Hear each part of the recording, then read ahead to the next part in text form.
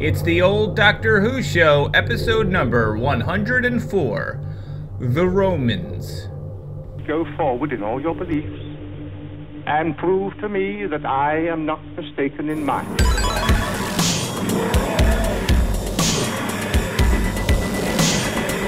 You couldn't control my mind before, and you certainly can't control it now. Would you like a jelly, baby? The TARDIS, when working properly, is capable of many amazing things. Reverse the polarity of the neutron flows, and the TARDIS will be free of the force field. Well, the TARDIS is more than a machine, Stephen. It's like a person, you see.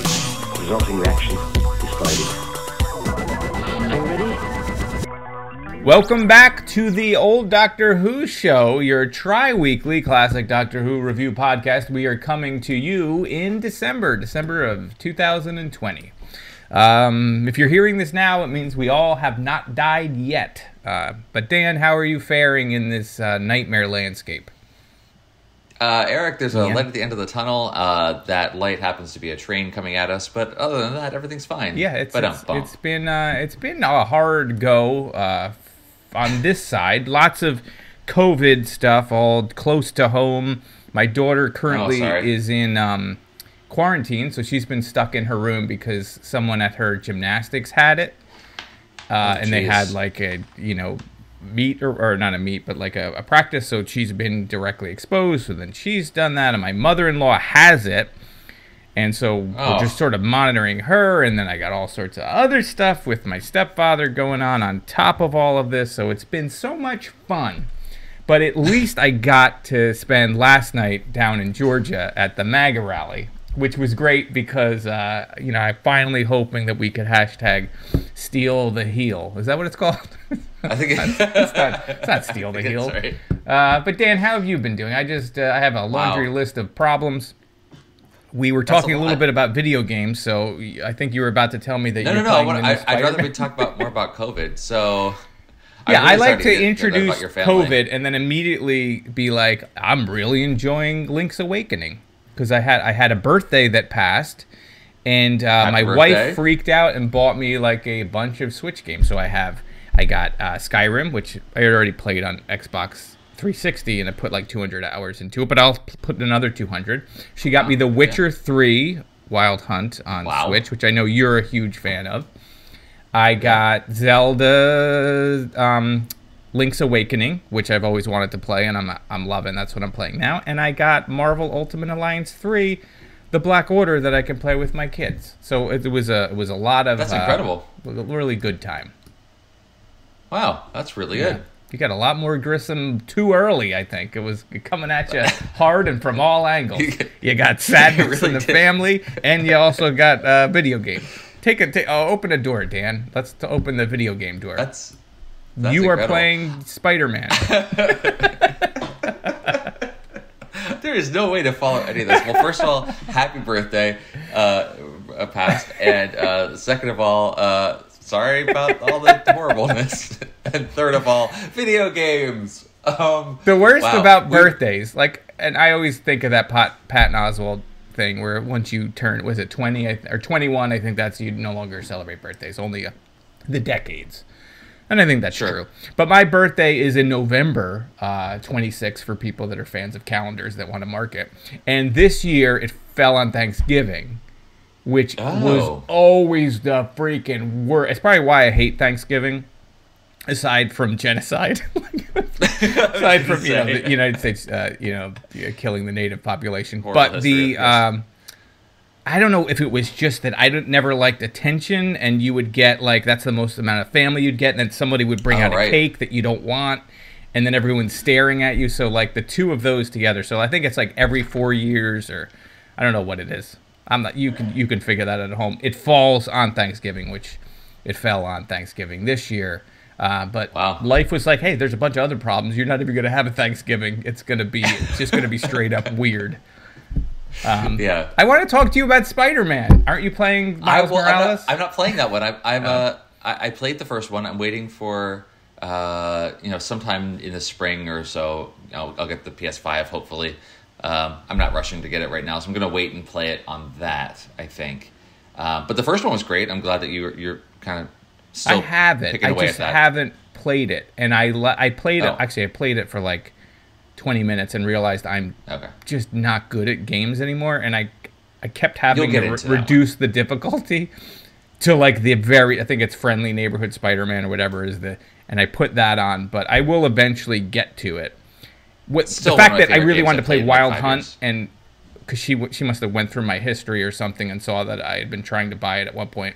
That game is like 200 hours, right? So I don't think if I ever start that, I probably will never. I never finished it. I never finished it. It can go on. It can go on forever. But you liked it. I remember you talking about The Witcher when it was out. I liked it. I had the same problem I have with a lot of open world games, where it's like you do the main quest, then you start doing a side quest, and then you put it down for a few days, and then you're like, wait, where the hell was I supposed to go? What am I doing? Who's that person? Yeah, and I just can't remember anything.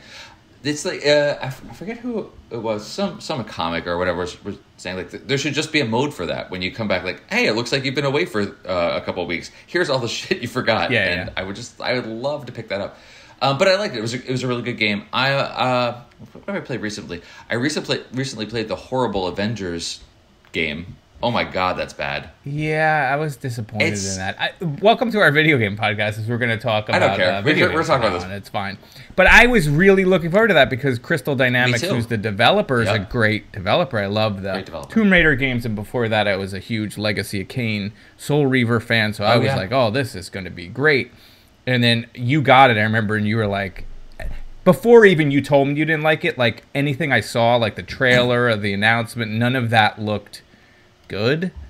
And it has the character models where they don't have the likeness to the actors, so they just chose to have likeness to other actors that aren't them, but they're still. And I'm much more like, that's why the Marvel Ultimate Alliance series, I always like it. It's more of like an illustrated look, so it matches the comics more than like just that's what they should have gone with, some actor. I don't know. And you said the game itself is but it wasn't even that. Like the game was it just, I don't know, like objectively it seems like it's a good game. That the action's pretty good, the characters are varied, there's a lot you can do, but it feels old in some ways. Like the world doesn't feel right, everything feels cheap. It just, I don't know. It was not great. I still finished it for some reason. I don't tend to finish games, but I did finish this one. Well, that's good. And speaking of old, cheap, and not seeming right, let's talk about Ancient Rome. That didn't really work because it didn't really feel cheap,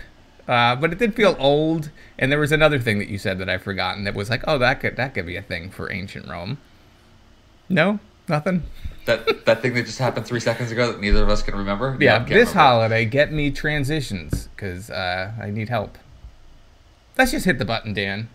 Wait, aren't transitions like the glasses that change from sunlight to sunlight? Remember blue blockers? Like those things that would like you would have it. It just looked like you were a Coke dealer. But speaking of that whole thing, forget blue blockers. Do you remember the infomercial for like the look behind you glasses? So they were glasses that had little mirrors on the side where you could spy on. Like that was all just for perverts, right? I mean, that whole thing was.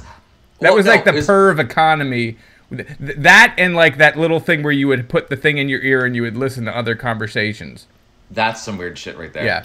But no, the glasses that you could look behind you, I never saw an infomercial for them, but when I was a kid, I think it was like at a boardwalk in New Jersey or something, I had them. I was like so excited because I could like see people around me and without looking at them. We got to get them back. If you have a pair, please send them to Dan so he can relive his boardwalk fantasies. I remember the commercial, and it was, or the infomercial, whatever. And it was like guys, I think on a boardwalk. So young Dan may have been walking by. Like you would give him, and he'd be like, "Oh wow, I could see behind me." Yeah. But I mean, okay, so but I will say this, and this is it's not entirely pervy, but it is kind of. But like as a kid, I knew I was gay, but I didn't want anyone else to know I was gay, and I wanted to look at the like, oh my god, but I don't want him to see me looking, so I could look in the back. Well, absolutely, that was in my head. I didn't was like think of it that way. That is the trying ultimate... to be undercover and be like, yeah. Do you want to look at guys? But not have other people to know? No. Yes. Do you want to look at guys behind you? No, but kind of. I guess. Maybe. Not really. It's just you standing in front of cute boy. Like, Hold on, I just have to stand 3 feet in front of you and Just face get the behind other me. direction. Don't ask why. But going back to the other one, like the listener one, I remember the those are weird. commercial. Yeah. And maybe I'm making it up, but this is the way I remember it. It was like 2 old people eating lunch in a restaurant, and then they put the thing in, and it's not to hear the person in front. They're like listening to the other table. I'm still not sure what that product was for. It's just a hearing aid, but it was like, well, what if we get the it was a spy hearing aid demo? But yeah, it's fine. It was also like big and bulky. It wasn't like You had to have a backpack, a separate battery pack for it. Oh, Dan. Oh, what? Before we jump into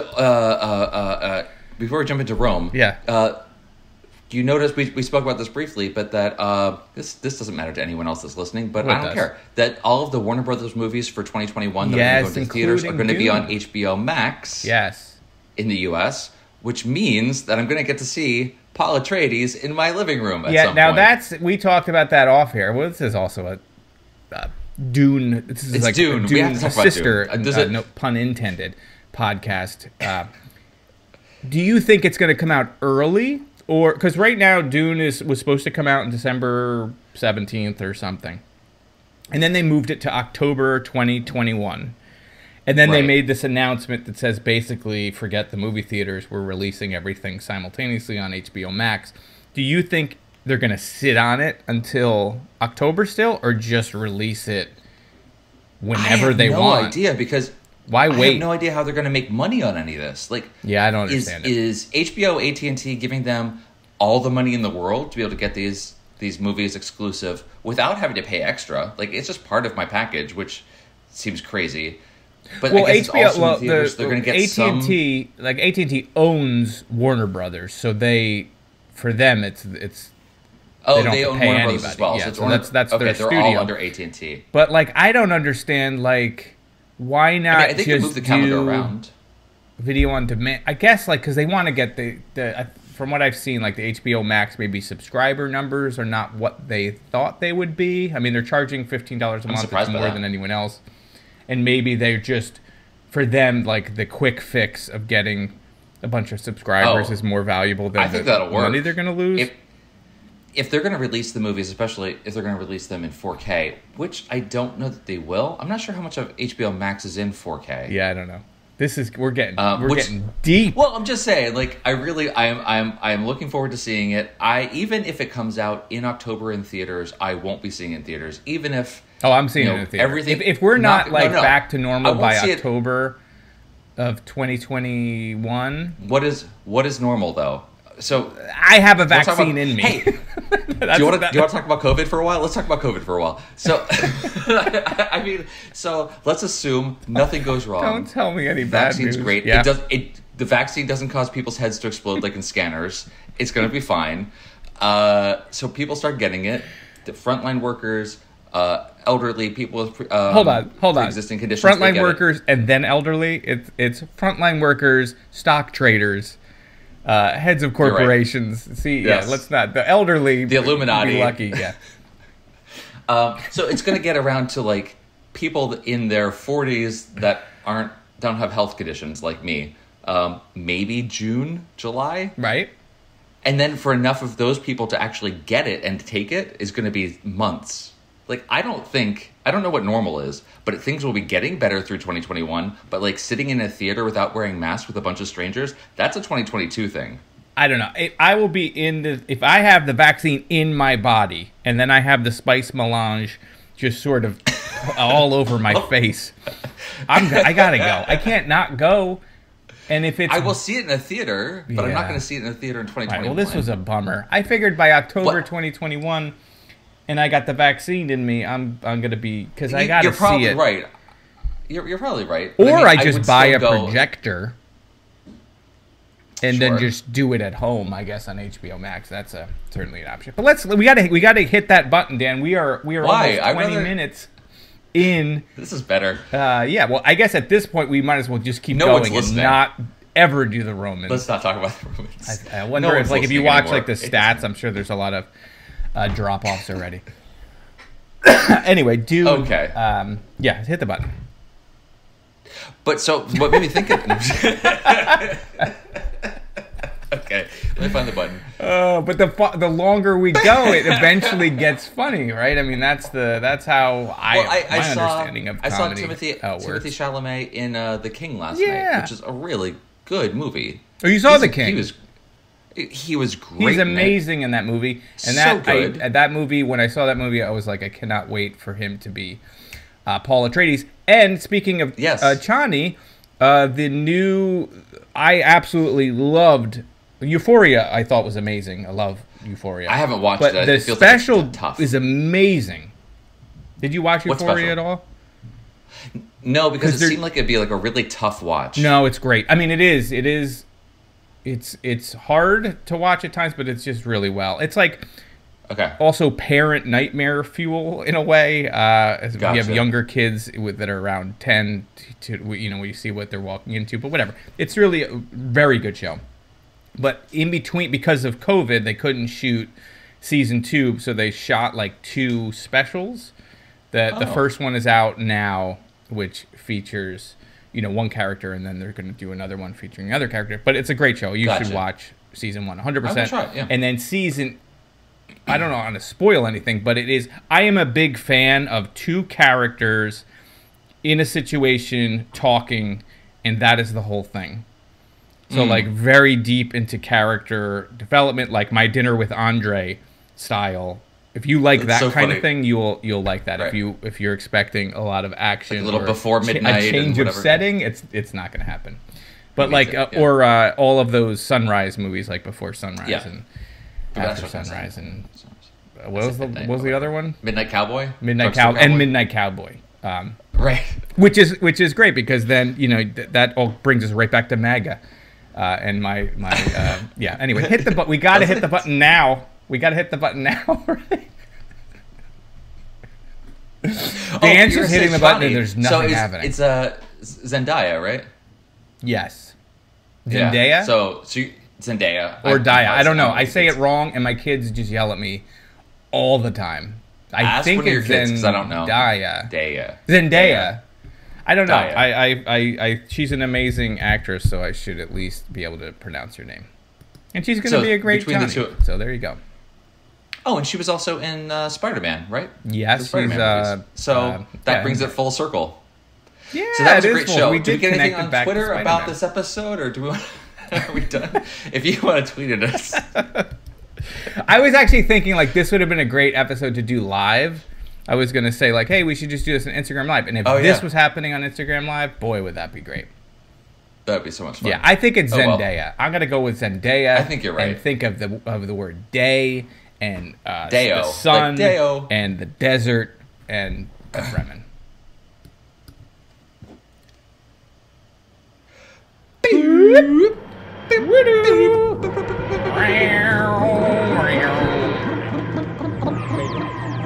Rebuilding Rome. You see, where are we now? 64 A.D. July. Yes, of course. He sets fire to Rome. I know about that, Doctor. Yes, he must expect his plan. It will be ready at any time now. Maximus.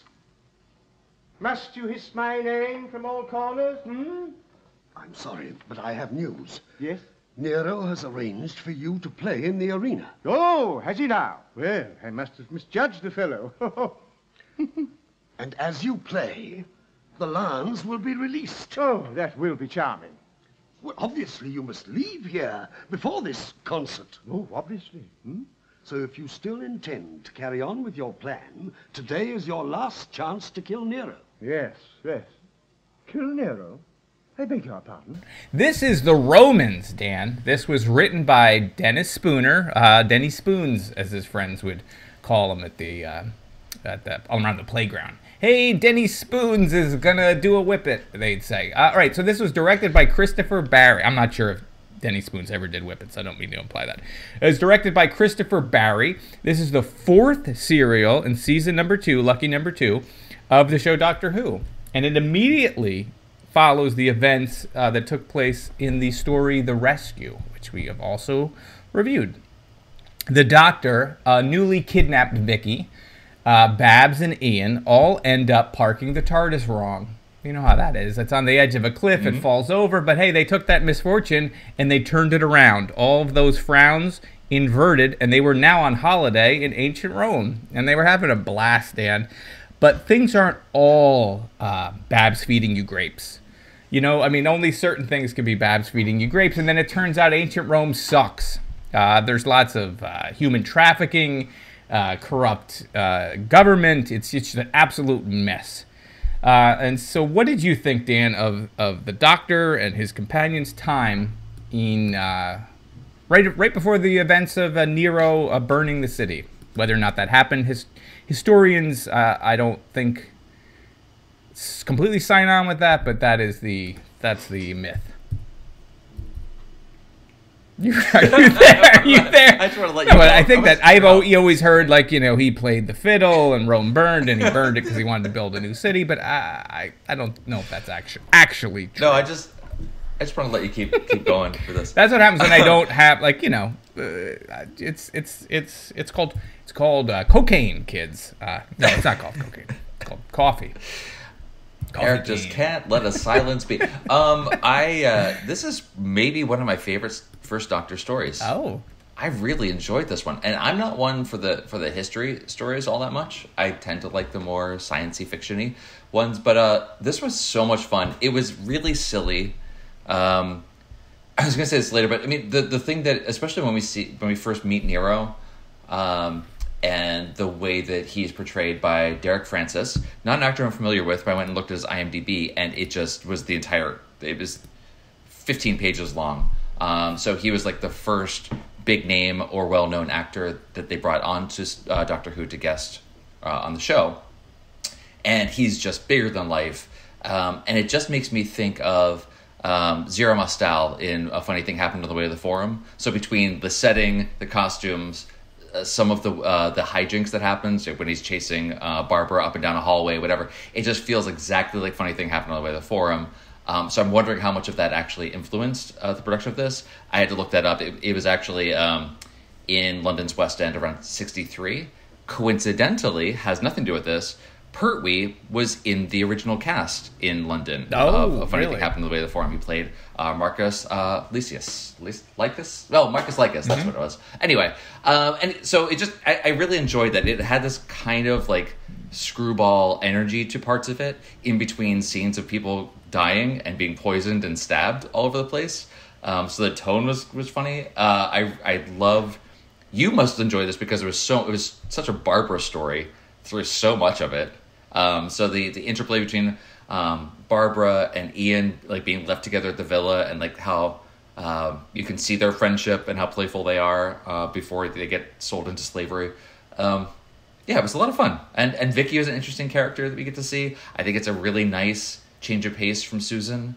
Not a bunch of shrieking "Save me, Doctor" stuff. She's pretty much on her own and able to like advance the plot. It was fun. Eric, we can get into the details. We can get into the nitty gritty. Okay. But I want to know your top line on this one. My top line. I did not like this story. Oh no! I loved it. No, Yes! this I loved. I could have just taken this story, put it in an IV, and just double hooked it into my veins. Actually, put the IV on my hat. Like one of those things that you put beer hats. in. But instead of going into my mouth, go right into my veins. No, it was perfect. I thought it was perfect. I thought it was, you said it was kind of goofy or whatever, and it is, but it also is incredibly serious. And I thought it was so well, like, as a commentary about societies, and you know, you have them in the beginning sitting around, and they're talking about the food, and the Doctor's the sassiest I've ever seen him, especially when he's really talking about food. Like, he was the most likable Hartnell has ever been. Like, he was awesome. Like, he was great, and Vicky was great, and the two of them together had great chemistry. But in the beginning, they're like, oh, how was that food was so good, and what did you put in that? And they're drinking wine, and they're just lounging around, and they're enjoying the society they're in. And then slowly, over the course of 4 episodes, you realize how corrupt everything is around them, and then there's slavery, and there's human trafficking, and there's poor people being thrown in jail, and like you have like you can go through life and think as long as everything's fine for you, this is the greatest place to be, and they learn it's actually the worst place to be. Like the human trafficking element and the sexual, like the sex trafficking, because they're selling Barbara and they don't hold back what it's for. They have that scene where all those creepy dudes are like, they grab her and they're like make her dress up, and even the guy that's like the good guy, the good rich guy, says like I'm gonna show you later like what you can do for me. Like, he's supposed to be kind of a good guy, and they give him like the secret Christian thing, but even he's kind of just creepy. I just thought the fact that he participates in the whole like maybe use your power to change things, perhaps. But like, and all of the intrigue and all of the acting was great, and I like the way that they structured the story, and they don't really. It felt very modern. Like, they don't do any hand holding. I feel like you would not really be able to do an episode like that now, because there would be some committee and some person would be like, I think it's too confusing that the TARDIS falls and now all of a sudden they're in Rome. Like I liked how you just went from that TARDIS, precariously parched on the cliff, which seemed to be a trope with the TARDIS. Seems like it's not the first time we saw that happen.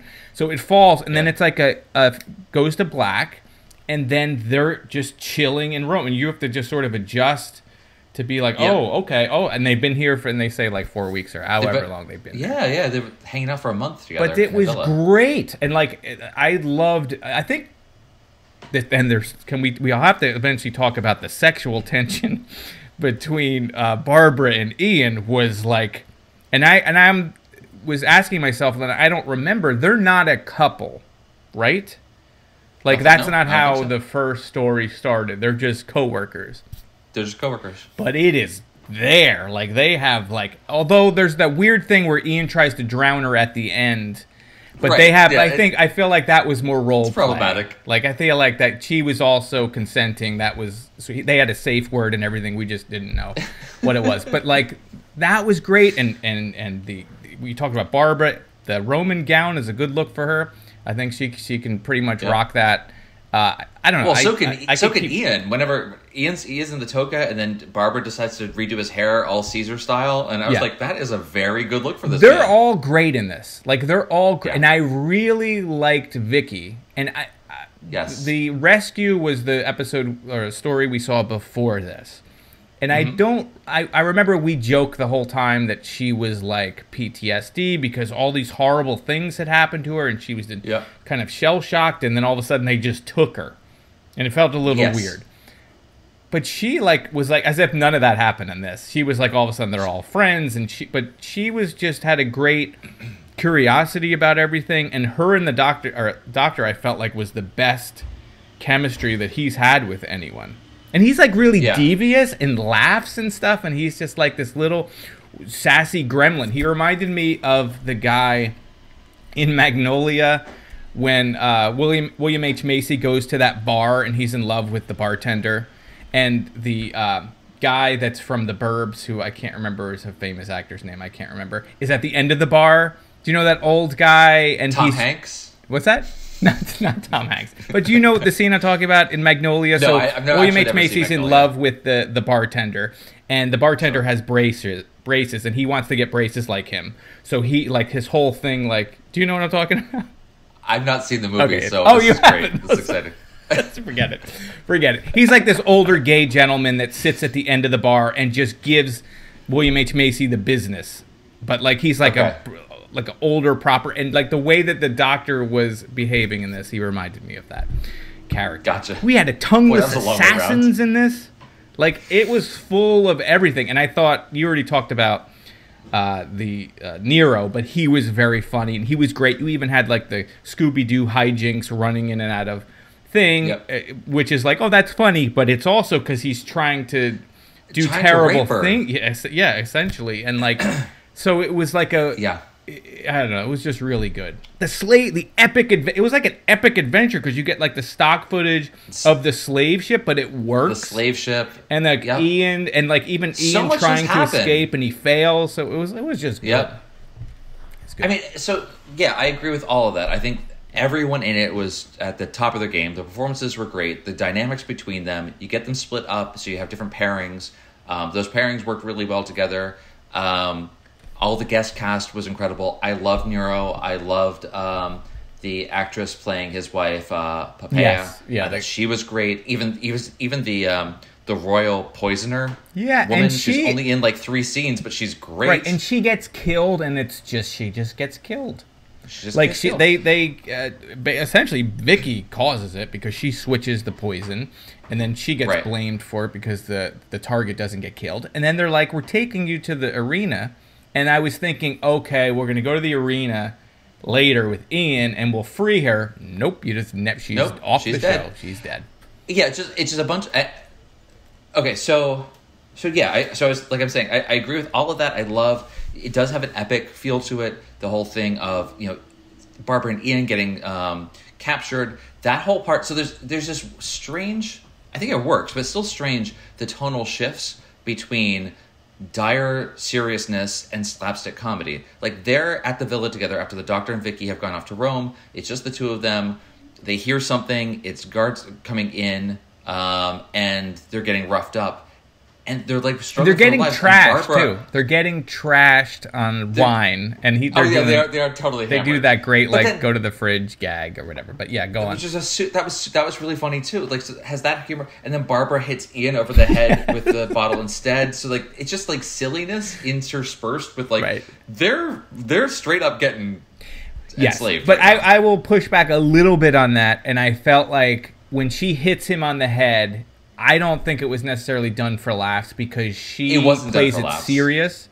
She does. You're right. She like really commits to it. But yeah, I agree with about in general the tonal shifts are very much like we said, Scooby-Doo like running around, and now she's running towards him instead of away from him. Like they do all of that stuff. I think a lot of those shifts are centered around when Nero's there. So you have, like you're saying, Nero chasing her and clearly is just going to. And there's like an absurdity to the tragedy. Like it's absurd. It's so, but heightened. It's also real. Like it's definitely like a good. I think they pulled it off well. But you have Nero like being like having this almost mustache twirly over the top performance, and saying how great he is and buying his own myth, and but then just like randomly will stab a guard because he didn't try hard enough. Like it's just. And then he's like silly about it. Like it's just it was very strange, but I think it was effective. It was a very strange choice. He was genuinely a dangerous and scary villain, even though he was so absurd and silly. The fact that he just stabs that guard, and he's like he didn't fight, hard enough or whatever. And like the doctor's having so much fun with the Emperor's New Clothes bit where he plays a silent song, and they're all like, and then he gets so furious that his applause is bigger. And it reminded me a little bit of current state of things.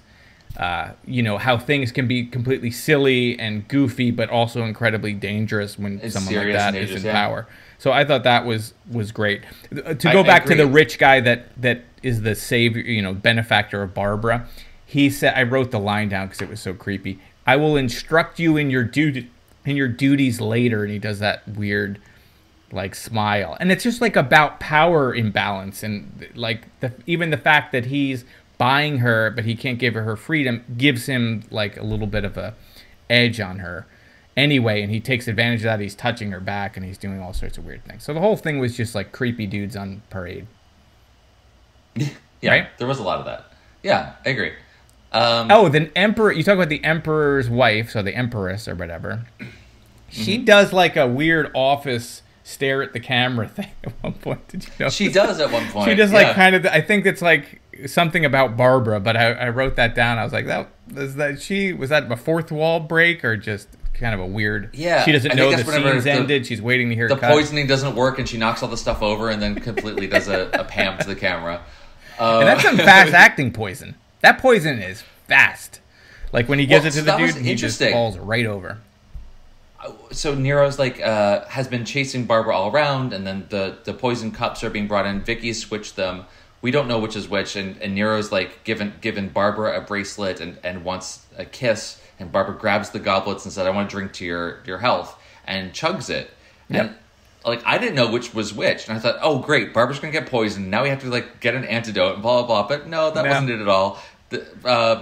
Nero has his manservant come over and drink it, and immediately just like whoop, big eyes, looks at the camera and falls over. Like, and it's like that's definitely played for laughs. Yes, because of the way that the guy mugs the camera when he dies, and Nero's response. But it's also a guy straight up dying on camera. Yep. It's just. It's like subversive in that way, the fact that it is packaged sort of as this fun adventure with jokes, but it really has the underlying message or underneath it I thought was pretty powerful.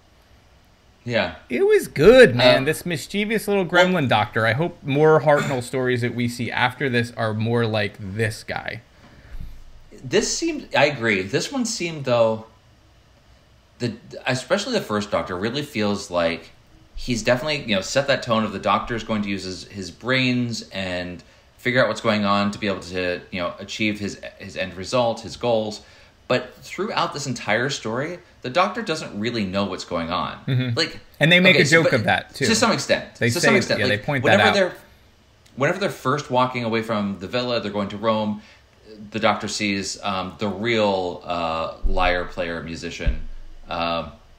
Dead, and Maximus Petrulian they don't even attempt to help him. He's dead. No, but the Doctor realizes. He says later that he realized exactly what was going on, so that's why he picked up the lyre and saw the guard and was like going along with it. But so he's trying to figure out what's going on with that as it's happening, and then there's the sort of good but not really Tavius guy who the secret is Christian in on some sort of plot with him, but he doesn't really ever say what's going on. The Doctor's just going to figure it out as he goes. So it's just that. Now that scene, that is thing, played like the for Doctor, laughs. Barely keeping his head above water as he's trying to figure out the plot and try to, solve. But that's, I think that's him, and they cap that off at the end too when Vicky is like, but does he know what he's doing, or he's over there? He looks like he knows what he's doing, and then Barbara's like, yeah, kind of, but not really. Do you know what I mean? Yeah. But that's sort of him. He is sort of kind of. No, I love it. It's not at all a criticism. But like when he's talking to Tavis, Octavius, Dr. Octopus, when he's talking to Dr. Octopus, that's like played for laughs, but it's also like him survive. Like that all was funny, and there's a number of those kind of things that I feel like work here that don't in lesser stories don't work. Yes, mainly they're almost running into each other, and they do that a lot. And I always feel like it's always earned and it always works for the story. Like when Barbara's being auctioned to all the dudes with the two other women. I think it's like, is it Ian that's walking by he just misses her. So Ian, I think, and the other guy who I forget the character's name, the guy from the slave ship. Delos. They're in Rome, and then they're talking, and then they leave, they exit stage right or whatever, and then all of a sudden Barbara comes out in the background, you see, and it's like, oh, if he had just seen her. And that happens a lot in the palace, because Hartnell's on this side of the door and Barbara's being chased for her life by Nero on the other. But I always feel like all of that works. My only sort of negative, and I wouldn't even call it a negative, is I feel like Vicky's a little underused, and by I think episode 3 she's hardly in it, so she sort of disappears. She doesn't really. Well, she saves Barbara's life, so I guess she has a pretty big moment. But that would be it. She plays a pivotal role, but she's not used throughout. But I agree with that. I think that I think you put it in a way that I was trying to say. But you said it better. That this is like the best example of all the things that we see from the Doctor. The Doctor trying to piece things together and figure out the plot as he's going, and also try to achieve his own ends. It's the best example of that. It's the best example of these coincidences and near misses, but it all works. It also didn't fall into the trap that we tend to see a lot, where especially in longer multi-part stories, where they keep going back and forth between the same location over and over again, and it feels useless. This all felt like everything. It was a tight story, and nothing was wasted. It just really kept propelling the story forward. Yeah. Everyone did have, if they didn't have a lot to do throughout the story, they had plenty of moments throughout that were important. So, right, and I feel like why this story worked for me was everything was emotionally triggered. There was real emotion. You were really worried for Barbara. She's going to be sold off to these people. You're really worried for Ian. He's now a slave. He's got to row, and how hard. All of it is very human focused and character focused, and all these moments were about the people, not necessarily the plot. Like, oh, they got it. Like, Ian's got to get here. It was like, Ian's got to eventually. They all have to find each other, but it had such great character moments. Like, it was really character focused versus action focused, I guess. Although there was certainly plenty of action. Yeah, I agree. Well, I will come back to the action in just a second, but I definitely agree. I felt so invested. It's a Doctor Who story. It's all going to work at the end. They're all going to get back in the TARDIS and go on to their next adventure. But when Barbara and Ian get captured, and then they're get sold off independently, and one's going to Rome and one's going on as slaves. Like, I get trying to imagine what they're thinking. Like, what's Barbara thinking? I'm never going to see them ever again. I'm in this, been sold into slavery. So like the emotional stakes are huge. I will say, however, Barbara really fell into being a house servant pretty easily. She's like, I'll just start clearing up these things. Right. Yeah. If Nero hadn't started like trying to completely take advantage of her, I think she would have been fine. Well, she's like, hey, I'm gonna leave, and the rich guy's like, well, if you get caught, they're gonna execute you, and she's like, yeah, I guess you're right. But no, she did sort of work out that the action, all of like just that little piece. Like, okay, so now Barbara is a servant, and then you have like the added thing of not just the Nero trying to do his business.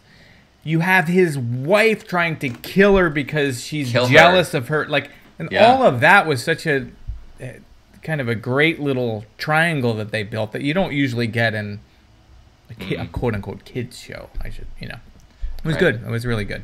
I'm trying to look up while we talk about Ian and Barbara and whether or not they were actually a couple, and it looks like they do get married at what point. I think that's the way it ends when they leave. Is that in the show, or is that like a Big Finish or comic or novel or something? I don't know. I just feel like I've read that in other research. I don't know if it ever appears in the actual show. Maybe we'll get to see it eventually if it does, but I think that's how they end up leaving it. I did want to mention the action quickly, that we have both Ian, well, all of them really, except for Vicky, but Ian has several fight scenes with swords when he's the gladiator and fighting his friend. Pretty well trained for a geometry teacher or whatever he is. I was just going to say, he's an incredibly good fighter. I actually wrote that in my notes, that he's a really good fighter, especially for a school teacher. So he had those moments. The Doctor getting to do his whole, concert fighting with... the Doctor's fighting, yeah. Yep. The Doctor gets to fight as well.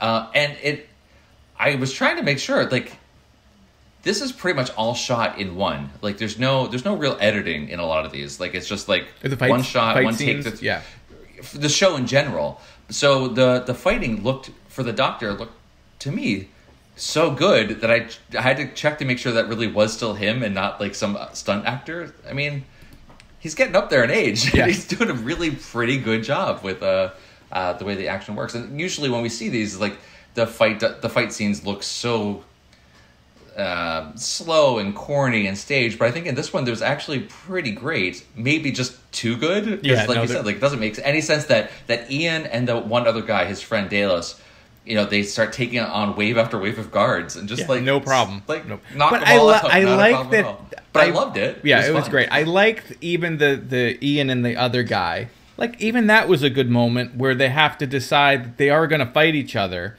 but they promise to give him a quick death. I'll make your death quick. So it's like, all right. And then that guy, and Ian loses, which was, it wasn't that Ian won. It was the other guy was going to, behead Ian, and then he turned against the Emperor, or Nero. So that was even good. So it was like, Ian fights really well, but they didn't make him, like, unstoppable. Like, he tries to escape on the prison ship and loses, and then he fights this guy and he loses. So it wasn't like he was, overpowered. But I mean, for a school teacher, he's certainly better than my teachers were.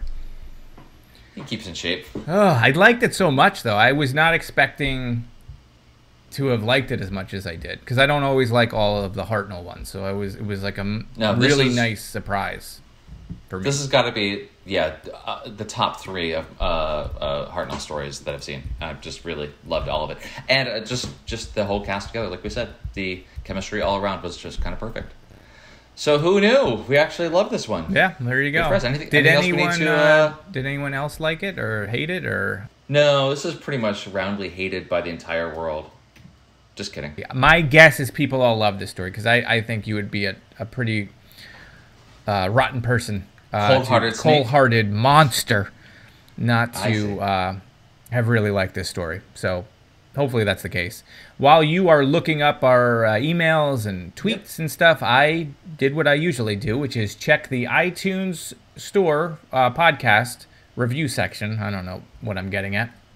And Dan, we don't just have one review. We don't just have 2 reviews. Wait, we have 3 reviews. 3 reviews! 5-star reviews in the iTunes Store. Now, this is the U.S. store, so if you've left us a review in any other store outside of the U.S., we no longer can read them, which is an annoying thing. I don't understand. What you should do... Why don't they What you should do is combine them? Take a screenshot of that and tweet it at us. Yeah, and then we will read it. And we'll read that. 100% we will delightful. read it. Unfortunately, we used to use some third-party thing that let us...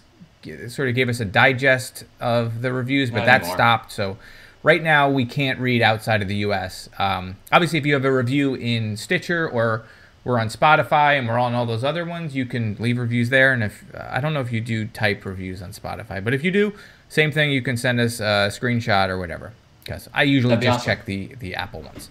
So the first one, tell us about these. What is that?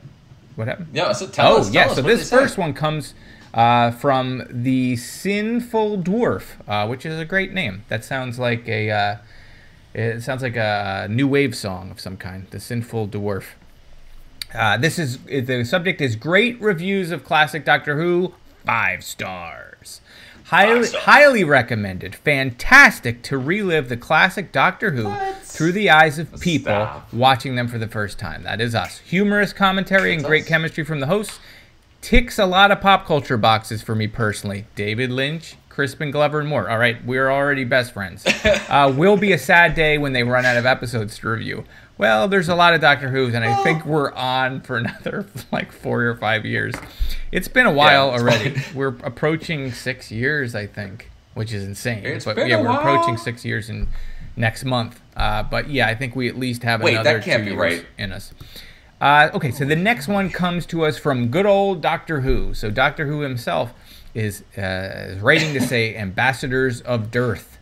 Eric and Dan enjoy John Pertwee and disparage Peter Davison as much as I do. Oh, here's another BFF for us.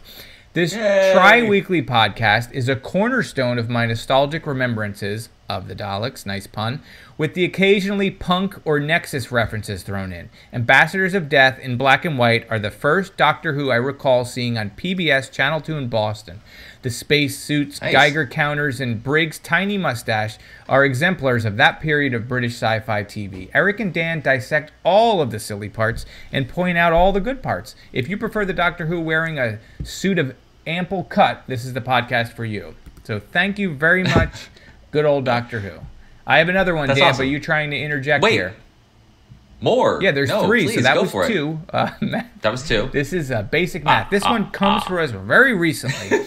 This comes for us from Katie Nincompoop. Nope, that's not right. Katie Niecamp. I'm not sure. I'm not trying to make your name sound Nincompoop. That's probably your actual name, and I just have trouble reading. Dan and Eric fail to make me laugh. Never failed to make me laugh.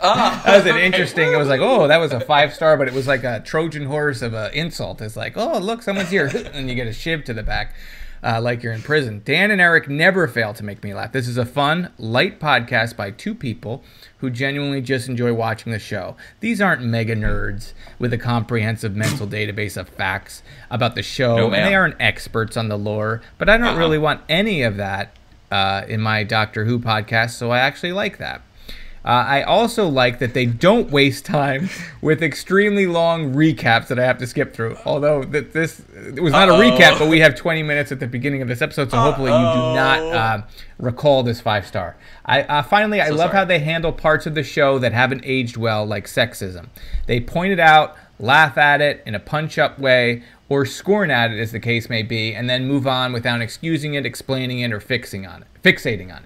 Most Whovians aren't great at that, including other podcasts I like. This podcast has been a great companion as I watch through all of Classic Who for the first time. I don't know anyone in real life who likes the show, so it feels like I have two friends watching along with me. Highly recommended. And I feel the same way as you do, Katie. Dan is, I think, the only friend I have at this point that watches any of this stuff. I don't have a lot of friends. Same here. Let's just put that on the table so it's not like, it's a small pool. But of that pool, Dan is, I think, the only person that likes the stuff. We've got a new friend now in Katie. That's awesome. We do. I'm so glad that you're thank you, enjoying, Katie, and thanks for with us. reviewing the show, and the same for good old Doctor Who and The Sinful Dwarf. That is an amazing number of 5-star reviews. Thank you so much for doing that. And since we're talking about Katie, guess who also sent us an email? Is it the same Superfan Katie? Is it the same Katie, you think? Probably. Is the same Katie. Okay, excellent. Because the last name is the same. Difficult. I'm not sure what it is. But Katie, we love you, and we're sorry that we're screwing up your name. But Katie says to us, let me bring this over here in a place where I can actually read it without breaking my neck.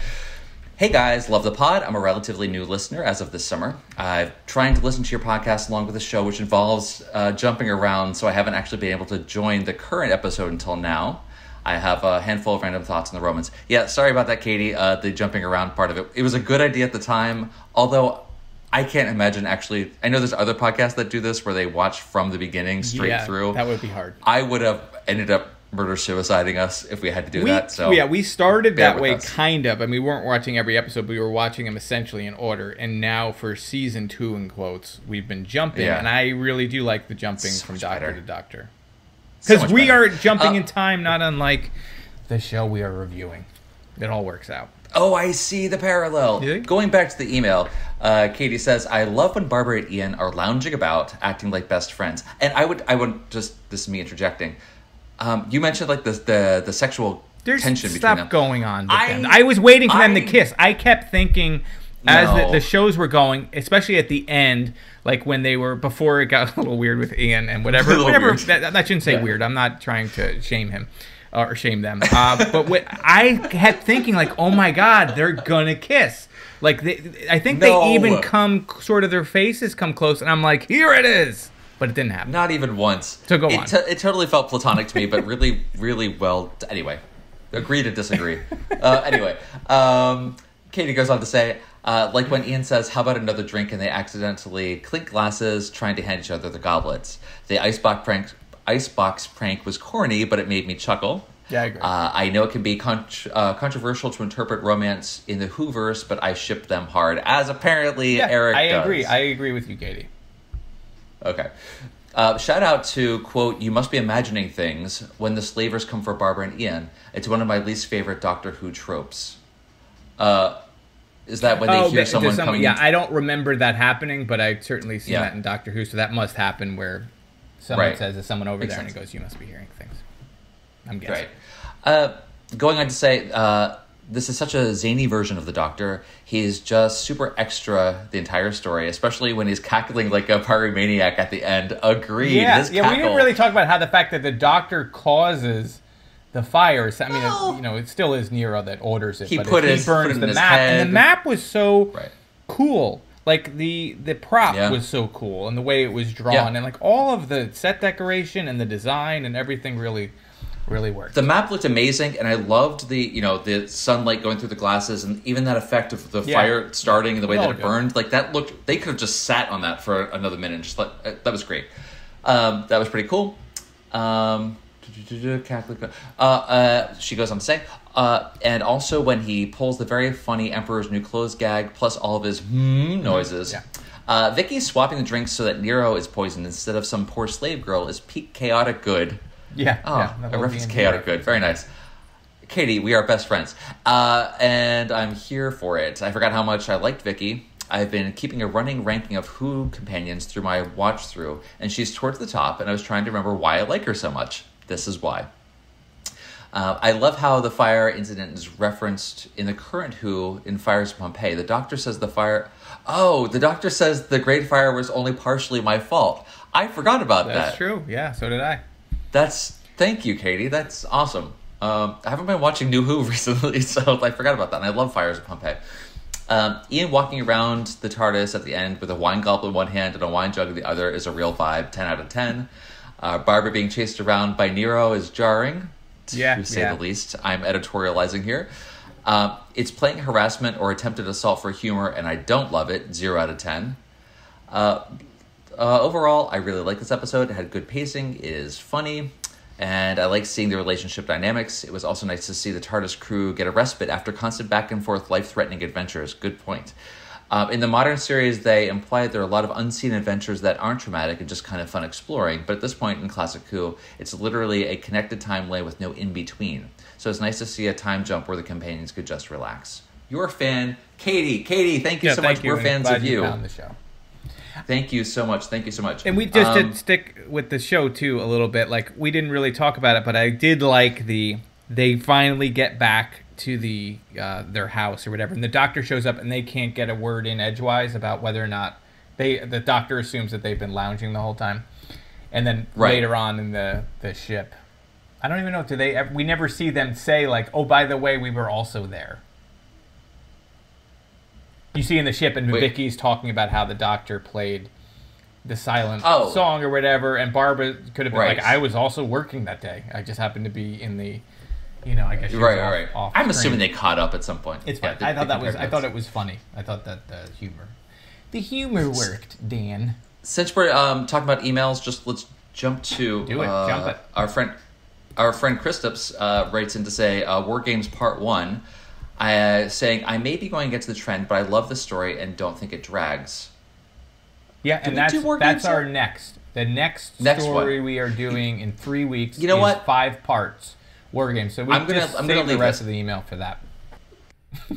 Dan's like, did we just review War Games? Did we do this? I blacked out and I thought, I kept thinking about the Romans. Okay, so what did other people think about the Romans? Let's check our Twitter. Yeah, what do we got on Twitter? There was a couple. We got some replies here. Misfit Scully says, it's lunchtime for me at the moment, so in bed with the electric blanket on, watching Classic Who. I'm doing a rewatch of everything, like our friend Katie. It's a slow process. I'm making notes for a possible podcast or another project. Pity lunch is only an hour, so watching along with us on the lunch break. Thank you, Misfit Scully, for bringing us along with you. Paul Paranoid says, hey, I was wondering when we were due for another episode. I saw this message and the yeah bit from Respectable by 80s Mel and Kim fired in my head. I blame you guys. Do you know Mel and Kim from the 80s? I do not. Paul, send us a link so we can have that song stuck in our head as well. That'd be awesome. Now, that's not Mel from Doctor Who? No, that's what made me confused as well. A classic British pop duo consisting of Melanie and Kim Appleby. Thank you, Wikipedia. Thank you. Yeah. Meanwhile at the podcast writes to us to say, in response to the fact that we're going to be watching this, eagerly await a reply from Tempest Futile. I don't know. Maybe that's just almost a comment between two other people using us as a way to speak to each other, which is kind of cool. A Delightful Romp? Is that the one you're reading? That's the next one. Rob Shade says, a delightful romp is the best description I've ever heard of this, and I agree. While there is peril, even a death or two, or 20, people just dying all over the place, really. Everything is upbeat, and the main characters are at their height. There really is little reason why today's show couldn't pull off a non-monster historical. Yeah, that's something we actually didn't talk about. There is literally no supernatural monster. The monsters are, we've traced the call, it's coming from inside the Colosseum. That turns out the whole time the monsters was us. Yeah. It was humanity, Dan. The real monsters are the friends you make along the way. Nitro9 says, I adore this episode. It's clear they're all having a good time making it. The humor elevates it for me. And as a teen who thought history was boring, this story engaged me and educated me. This is what historical Who should be. Totally agree. Like I said at the beginning, I don't tend to like the historical ones, but I love this one. And lastly, Brian says, Barbara deserved better than to get chased around by a lecherous Nero, Benny Hill style. Oh my god, if they played yakety sax in the background. Yeah, that was very much... that seems to be the sticking point with most people for this. It should be. This story. Yeah. Yep. But that low point aside is a fun story, and the regulars are charming, especially the villa scenes. Replacing Susan with a more upbeat and chill Vicky seemed to relieve some tension. Totally agree with that. Love Susan, but it's a different vibe. Yeah, and I feel like we beat up Susan too much, the character. but it works so much better with Vicky. It works much better. I imagine we're probably going to do at least one more. I'm not sure how long Vicky's on, but I hope we get at least one more story to see how if that chemistry keeps up, because I thought she was great. Yep, sorry, totally Susan. agree. So that's all the tweets. So if you guys want to get in touch with us, you can do that by tweeting at us at TODW Show on the Twitter machine. We are also at TODW Show on Instagram, where you see all the gifts. I'm bad with updating that Instagram account, I'll be honest, but I will do better. Well, it's fine. It's fine. Also, you can email us at theolddoctorwhoshow@gmail.com, and we'll read your email on the air, just like we did for our new friends. And you can always send us reviews, like Eric told you before, in all the different places. If you want to send us a screenshot of a review, we'll read it on the show if we can't see it otherwise. And you can also check out all of our previous episodes and our upcoming schedule at theolddoctorwhoshow.com. Yeah, and as we said, the next one is War Games, so you better start listening now, because it's 5 parts just for part 1, and then another 5 parts for part 2. We're breaking it up. We're not going to do all 10 at once, so we're just going to do the first half in 3 weeks, and then another 3 weeks we do the other half. And so it's 6 weeks. 6 weeks of Troughton are coming. Well, could be worse. And then we say goodbye to Troughton. It's the last Troughton story, so that's how we're going out with 10 episodes. It's good. Going out with a bang. And if you want to send Eric a belated birthday gift, you can send it to P.O. Box. I don't remember the P.O. Box. What is it? It's 2131? No? Yeah, yes, that's right. 2131, Red Bank, New Jersey, 07701. If you send us a self-addressed stamped envelope, we can also send you any of the remaining stickers that we have there. Yeah, you can we put got them plenty on of your stickers. Forehead. So please do. You can put them in inappropriate places. They'll be fantastic. Show everyone that you're a super fan. Is that all we got then, Eric? That's it. That's all that I'm aware of. Yeah, I think I mentioned this many times before. There may still be a Facebook page floating around, but neither Dan nor I monitor it. So if you are trying to contact us through that, just use Twitter or Instagram or just our email. Yeah. That's it. Cool. I think we did it. And we had a lot of fun. This was a fun episode to review. And hopefully people made it through the 20-minute opening. Sorry about that. All right. We will see you all in 3 weeks' time. Bye. Bye. Okay. Good job, Dan. I can see old Nero playing his Bigfoot tapping away, while the flame grew high and the city fell. It burned down to the ground. Nero played his fiddle while Rome burned. He wouldn't lay it down. Some folks like their music mild, played in a mellow way.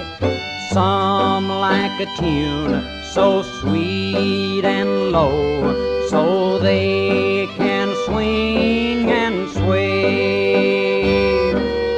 I like a tune a band can play and give it all they've got.